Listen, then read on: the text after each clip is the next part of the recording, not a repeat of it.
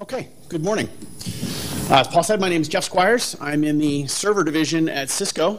In particular, I'm in the NIC division, where we make our own custom NIC with our own custom ASIC and things like that. And in particular, I work on the driver side and do most of my work in the MPI side of things, but I also go down into the provider and the drivers and things like that. But a lot of other people on my team do a lot of that work as well.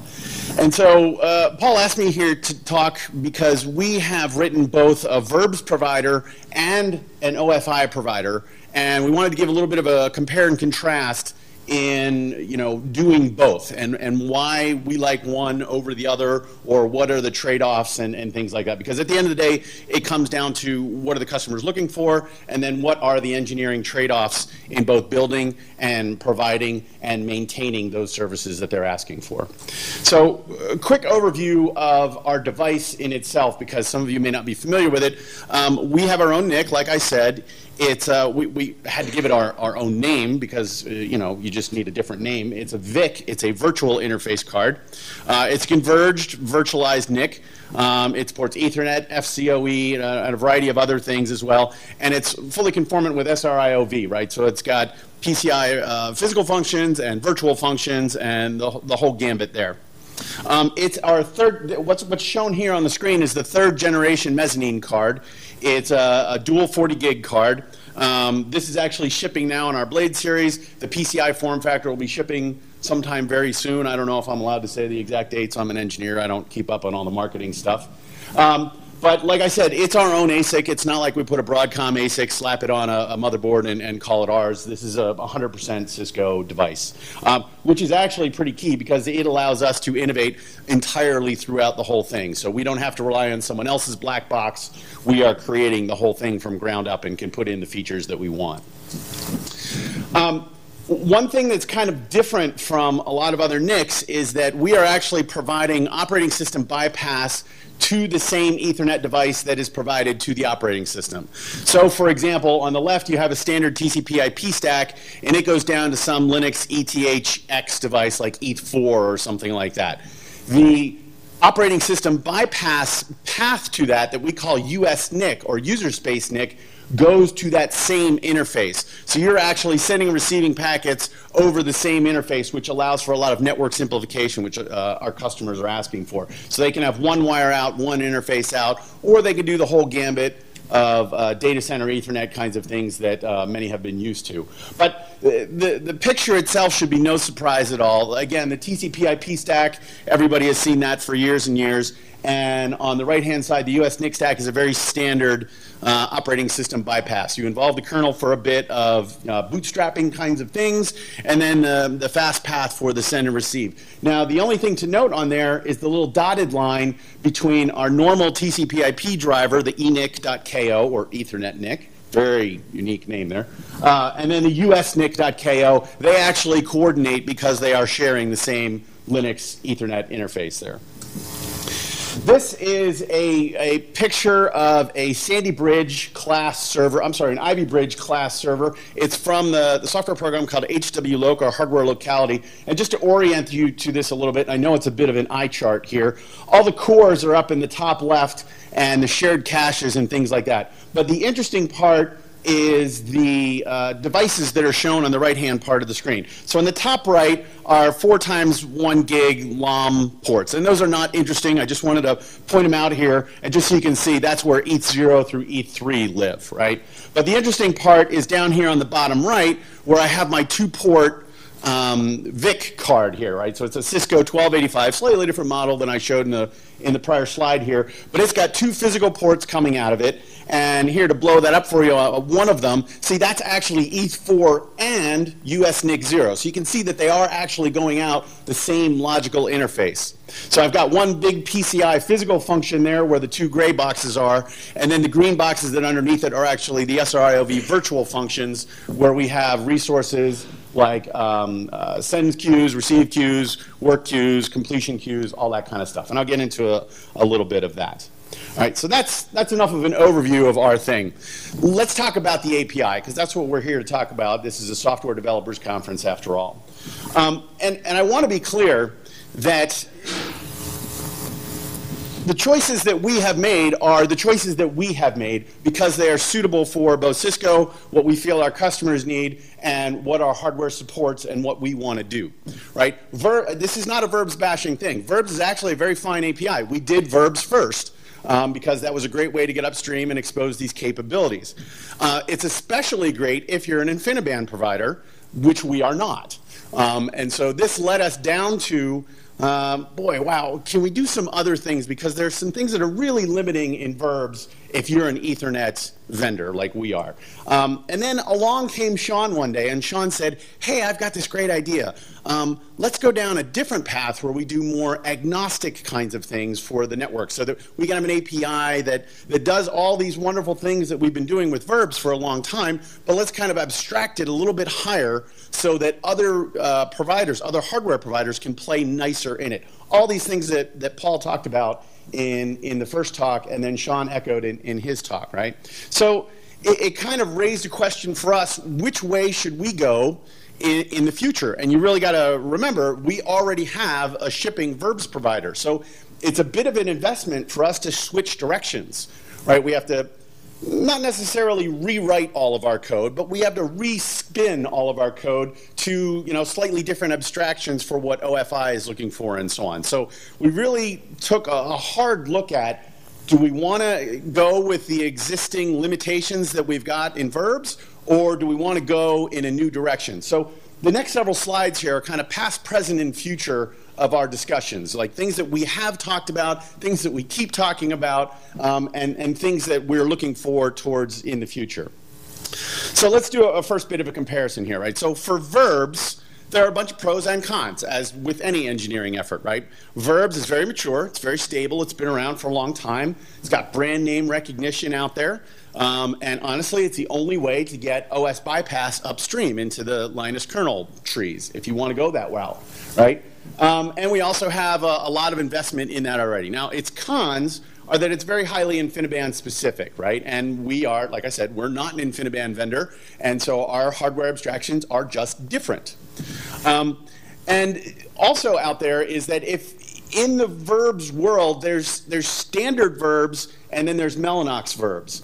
And what a lot of people have done is use a lot of Mellanox-specific verbs extensions in their code. So it's not just a matter of supporting, standard verbs. You also have to support a lot of the idiosyncrasies of various different hardware out there that don't belong to us and are not controlled by us. And so that's not very attractive. And also the upstream maintainer of both verbs on the user space side and the kernel space side is kind of disinterested these days, and it's hard to get his attention, and it's kind of hard to get changes upstream. So all of these things are need to be considered when thinking about it. It's also for iWork and also for Loki. Oh, yes, it is. So it's not Ethernet only, so like if you keep covering that, it's also covering Ethernet? It does cover Ethernet. That's right. So my distinguished colleague from Mellanox is over there is pointing out that verbs can also be used with Rocky and iWarp, and that is very true. As I was saying, these are our choices and our perspective on it. So that is great for those providers who have continued to do that. I'm providing a slightly different view. That's fine. Do you support Rocky? No. No. Rocky is a protocol controlled by a different entity. Why would we do that? That's fine. So hold on, I should clarify. We do not support Rocky in our HPC interface. Okay. But let me go back to this, and I would be happy to talk Rocky and other protocols with you later. Cool? Thank you, Cloud. All right, so with libfabric, there are pros and cons on this side as well, right? So with libfabric, one of the pros is that it's new, right? So you can kind of get in on the ground floor, and you can design for modern hardware and software practices. You can design for things that are happening now and going in the future. It also has a much more general hardware design model, right? As intended. That is one of the primary goals for it. And there's no legacy and backwards compatibility issues yet, right? So again, this is part of the ground floor kinds of issues. And we co-designed with the MPI community, and that was actually very important because there are things that the MPI community has been asking for a very, very long time, and there's been no movement on it whatsoever. So it was incredibly refreshing to have a networking layer say, hey, MPI, what do you want? What do you need? Right? And there's a very active community. There's a lot of things happening. Now, on the con side, the fact that it's new is also a con, right? Because you have to convince a lot of people that it is a good idea and that you're not reinventing and you're not just second syndroming and you're not trying to be a competitor to, an existing well-formed API and all these kinds of things, right? And also, it doesn't exactly match the InfiniBand kernel verbs interface, which is the one that's upstream, right? So again, trade-offs that need to be evaluated when looking both ways on this. All right, so let's look at some specific instances here. So quite a while ago, I want to say in the order of 2, maybe 3 years ago, I'm afraid I don't remember the exact time frame, when we were doing our initial verbs provider for USNIC, we tried very hard to get upstream the MTUs. Common Ethernet MTUs are 1,500 and 9,000. And we went back and forth with the community for on the order of 4 to 6 months. And the final answer was just no. We can't get your MTUs upstream because of backwards compatibility issues was the main issue, right? So we wanted to add 1,500 and 9,000 in there. And the problem is that the enum on the verb side is a monotonically increasing dense enum, and you can't insert a value in the middle. And people are actually comparing, the value of the enum, not just the symbolic value of the enum, and all these kinds of things. So the USNIC provider on verbs actually has to lie, which is pretty terrible. And MPI has to do some horrible things to map that around and figure out what the actual MTU is of the device, because we don't want to restrict our customers. Some customers like doing 1,500, some like doing 9,000, some like doing 5,000. They do weird things, so we have to find out what it actually is. We can't just assume what it is. On the libfabric side, it's easy. It's just an endpoint attribute. It's an integer. Done. Very simple. And again, it's not entirely a fair comparison because it was designed this way on purpose, right? This was actually a known flaw in verbs, and so therefore, it was one of the things that was very deliberately solved on the libfabric side. Another problem that we had is that our transport is based on UDP, and UDP has a 42-byte header, and the problem on the UD side on verbs is that it expects a 40-byte header, the GRH, right? And we talked to a lot of customers about this, and we said, all right, we're kind of emulating the UD verbs provider here. Do you need the full GRH? And if so, what fields do you need? And we got 2 classes of answers from customers. Some customers were like, oh, we don't even look at the GRH at all. We do our own addressing and all this kind of stuff. Everything is in the payload that I need, and I just discard that first 40 bytes.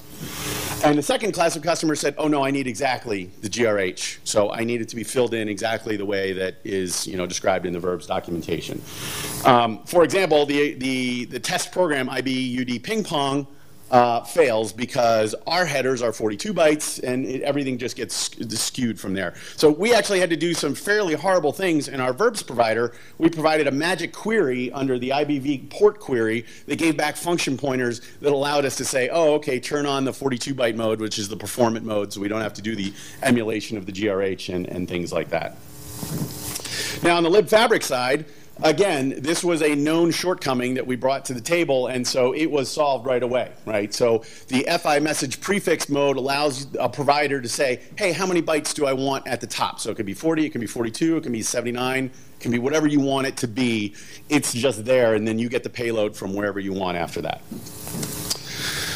Reliable datagram was another one that we looked at because our hardware was capable of that, but on the verb side, it's actually not implemented. So it's defined in a variety of specs, but the enums and the plumbing and whatnot are actually not there. And so this actually discouraged us from implementing it, which made us very sad.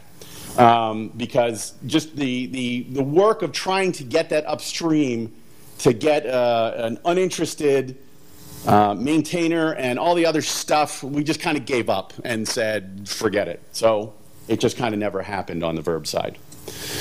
On the libfabric side, again, not completely a fair comparison because this was brought in right at the beginning of the design process. Boom, you just say the reliable datagrams like Sean talked about in the previous one. That's just done. Now the hardware model. Let's look at this. On the verb side, you basically describe things as a device in a port, right? And it's usually a physical device in a port, but not always. In ours, it didn't really match our virtualized NIC and hardware model, right? So if you remember the picture that I showed there before, these are kind of all the resources that we have, but it's a virtualized thing. We usually match this with a physical port, but we don't necessarily have to.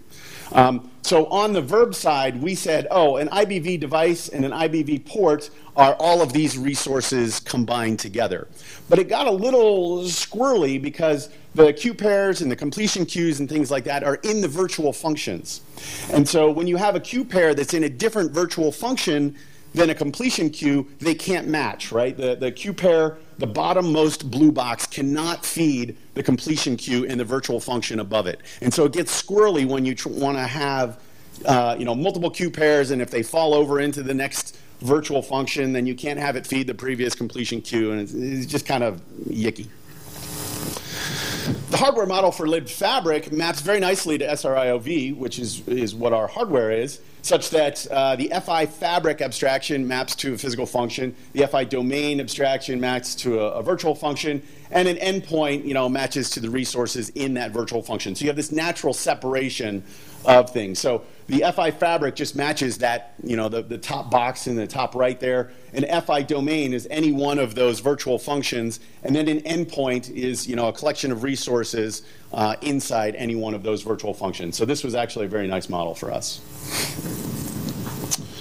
Addressing, this is another thing here. So in verbs, addressing is done by GIDs and GUIDs, very well known and understood. But there's really no easy way to map back to the corresponding IP, the Linux IP interface, right, to ETH4, ETH5, or whatever it is. The USNIC provider, we did some weird things where we encoded the MAC in the GID. And this is the code that actually does this. And I have to confess, I'm not sure why we did this exactly mapping, because we did the same thing that Rocky did, but I'm not privy to why Rocky chose that particular mapping. But that's what it is, and that's what it does. But it still doesn't get you back to the IP interface. Then you still have to iterate through all the IP interfaces, find the one with the matching MAC, and then you say, oh, now I can find things like the netmask and other things like that, the MTU and stuff like that. Again, libfabric, you can use IP addressing directly. There was actually, I would say, my same thing. It's not exactly a fair comparison, but there was a lot of discussion about this because there are a lot of different addressing modes. And so there was actually quite a bit of effort put in on the libfabric side to make sure that you could do IP addressing and other styles of addressing. So boom, everything is awesome. Now on the netmask side, there's just no hope on the verb side, right? Netmask is something that we need, right, to know, where our peers and how do I reach them and things like that. It's just never going to happen on the verb side because that's not a concept that exists on the verb side. So that was another reason why we always have to map back to the IP interface. Now in libfabric, could be a little bit better. The USNIC provider actually has an exception or an extension, a blessed extension that is upstream in the API, but it's an extension nonetheless that can go directly obtain all this stuff. So the upper level application no longer needs to do this map around, find the MAC, go find the IP interface. USNIC.ko already knows all that information and just can give it to you directly. Right, so all these kinds of things, the IP netmask, the IP Linux interface name, the link speed, and a bunch of SRIOV attributes and things like that. So it would be kind of nice if this didn't have to be an extension, but libfabric is a work in progress. Maybe someday we'll convince the community to be able to do IP addressing and the things that it needs in addition to the addressing in the mainline rather than as an extension. Some other things in terms of performance. If you go look at the slides that Sean put out on the OFI page itself, there are a number of things that have just changed over the years in terms of software coding practices that would be really great to update and have been updated in the OFI model. Right, so the generic send call, for example, IBV post send, you have to post a scatter gather list, even if it's just one entry. So you have to create a scatter gather, you fill it in, you got to fill a bunch of fields to 0. There's a whole pile of stuff that you have to do just to do a send. right? And Sean's slides lay out all the extra overhead very well. And along with that, there's a bunch of wasteful allocations. You have to allocate structures and things like this. There's no such thing as a prefixed receive, which I talked about before, right? So I want to give so much to the networking layer itself and not the API so that the networking layer can stuff things in there. And there's a bunch of branching in completion. So, oh, I got a completion. Is it this type? Okay. Now, if it's that type, it's one of these several subtypes and things like that. It can get expensive depending on what you're doing and just how it's done. Now, on the libfabric side, again, since it had the hindsight of 10 years or whatever of verbs usage, able to update a lot of that stuff. For example, there are multiple send calls where, oh, I just pass you a single buffer and a length because let's optimize for that because that's a fairly common thing, right? And there's a variable length prefix retrieve, which I've already talked about. And there's fewer branches in completion. So the error paths have been taken out of completions so that when you do receives, you can just optimize very quickly over the receives and not have to do a lot of extra work, right? I will actually be doing another presentation later today where we, in comparison to MPISH's first effort for doing more on the easy side of the Open Fabrics integration on OpenMPI, particularly with USNIC, we went with the hard side because we are the vendor and we are trying to maximize our own performance, and we actually get better performance than our verbs provider. And I'll talk about that in an hour and a half or so. Yes, ma'am?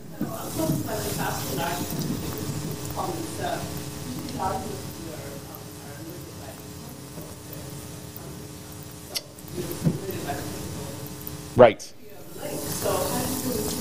So the question is, can I explain the faster large messages tagline, really, right? Basically, we got a higher top-end bandwidth is what it comes down to. And I actually would like to defer your question because I have a whole second presentation about it in about an hour or so. Okay. All right, and then application centricity. I heard Paul using the word centric a lot earlier today, so I felt like I had to use it in my presentation as well. This is deliberately a slightly provocative slide because one of the reasons that Cisco got very, very frustrated with the Open Fabrics Alliance, to be completely blunt, was that we were asking for things from the verbs community and we did it as a representative of the entire MPI community for years and we got nothing. And that actually led to Cisco leaving Open Fabrics. And this is the first year that we have been back since, I think, 2009 or so. Maybe 2010. I'm not sure, but it's been a while. And the reason for it is, memory registration, for example, it's still a problem, right? On-demand paging is a good step in the right direction, but it's still not a solution. The real solution is to get MMU notify, right? There's no MPI tag style matching. There's no, the one-sided capabilities don't match. And the network topology is still a fabric and proprietary API. And all these kinds of things that really have not materialized on the verb side of things that the MPI community, which is the biggest customer of all of this stuff, has been asking for literally 4 years. There's been a it's good enough kind of syndrome answer that really has not helped us a lot. So on the libfabric side, it was incredibly refreshing that people started coming to us and saying, oh, okay, well now what is it that you want? And let's do that, right? And let's not just talk about it, let's actually do it, right? Let's go to GitHub, let's put some code there, let's have people develop code, and let's actually accomplish the things that our biggest customer is looking for, right? So on the libfabric side, I talked about some of the performance things there already. There are many MPI friendly types of things.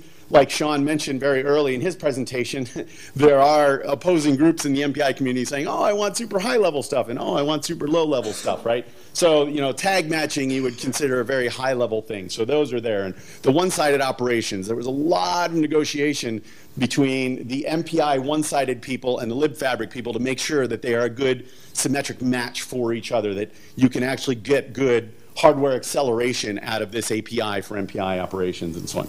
Triggered operations, that's already been talked about and so on. And it was inherently designed to also be more than just point-to-point. That's also another limitation, right? There's a lot of work still to be done. I don't want to say anything about, this is a done and a solved problem and, congratulations, kudos to us all. But really, we're getting a big feeling of hopefulness out of this, right? There's a lot of positive movement. There's actual code being written. There's discussions occurring.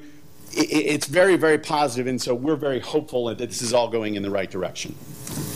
So in conclusion, again, for us, right? This is what Cisco has decided and what we are trying to do. For verbs, when we were writing that provider, we found that we were having many, many conversations about, okay, how do we take this Ethernet concept and expose it in an InfiniBand-like way? And we would have many, many, many arguments that lasted hours about this, and usually we didn't even come up with good answers. And it was especially problematic with each new generation of VIC ASIC that comes out with new features that have just no corresponding corollary in the verb's vocabulary.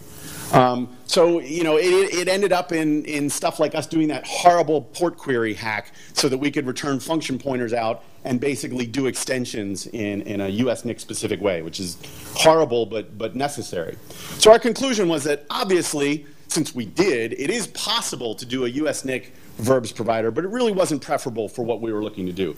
Now on the libfabric side of way, again, theme of the whole morning, the API was designed from the ground up to be portable, not an API that was designed for one hardware and had other transports and other things wedged into it on the back end. It was designed from the ground up to be portable, right? And it's still new enough that changes can be made because we are finding corner cases as we go along. I think every engineer in here knows you design something, it's great, then you go do it, and you find you have to tweak because there are things you couldn't think of when you were just doing it on paper.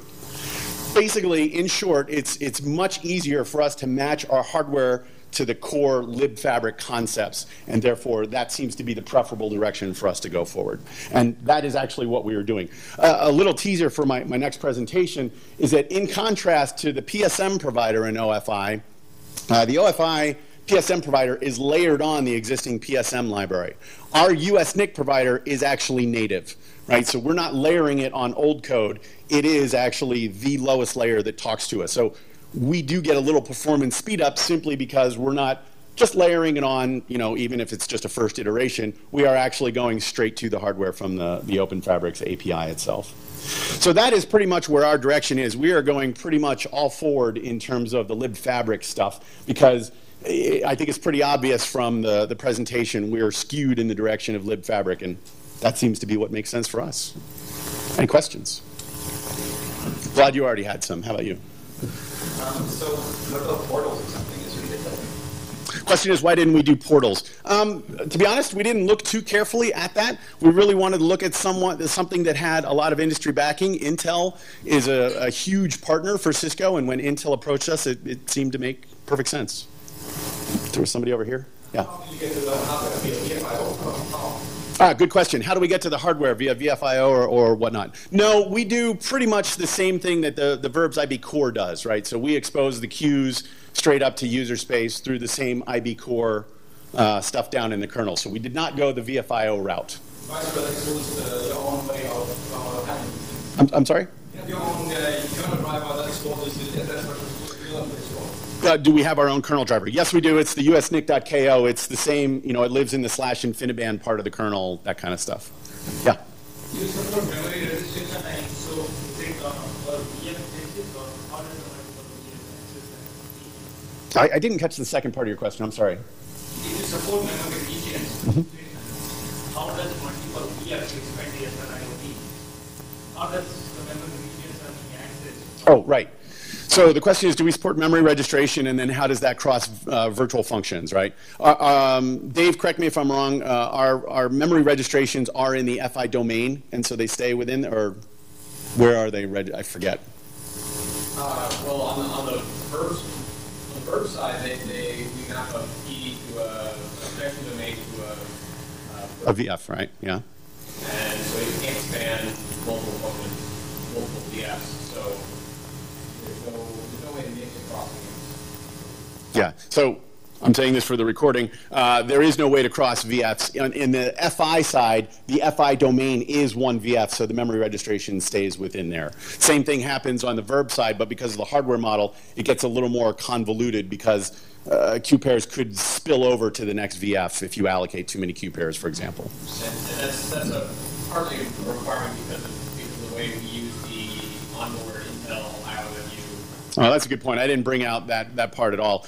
Yeah, we use the chipset IOMMU for the virtual to physical translations, not one that's on the NIC itself. Somebody have something over here? Yes. How do you deal with congestion in the connected Oh, that is a whole question in itself. So the question is, how do we deal with congestion in the Ethernet fabric? But then you had a second part there, how do we deal with retransmission and whatnot? Congestion, I think I'm going to have to defer that question because that's a multi-hour discussion. The retransmission, we actually just do that in software in the current generation of our hardware. So the bottom layer of OpenMPI handles the retransmission. So it's above the field. It's above the KO, yes, correct. We don't dip down into the kernel for progress stuff. The kernel is almost entirely used for bootstrapping stuff. Vlad? Yeah, just one comment. The entire session is for big topics versus verbs. And it's not one versus the other. So verbs is an interface that exists, and it's a lower level interface that covers all the verbs and verbs because you put them low key or high bar. Big topics is an upper level control. Essentially, on the verbs, on the PSN, USNIC, whatever you want. It's an upper level control. It's not one versus the other. Okay, so let me clarify our position. So the point is that it is not libfabric versus verbs. For us, it was, because we are resource constrained. We only have so many engineers. So it would be difficult for us to do both for all situations, right? So for us, we were looking at, you know, if we can only spend the resources to do one of these, which one makes better sense for us? And this may not be true for everybody else, right? Maybe you have lots of engineers that can do that. And so when you pick an API that you want to support, this was our choice. And I'm not saying it's a good choice for you or a good choice for anyone else. I'm just explaining our thought process. It's all right. You don't use that PSN. People have down, which is another obstruction. That's great. Yes, other vendors have made other choices. I understand what you're saying, Gilad, but this was our choice. Yeah. Yes?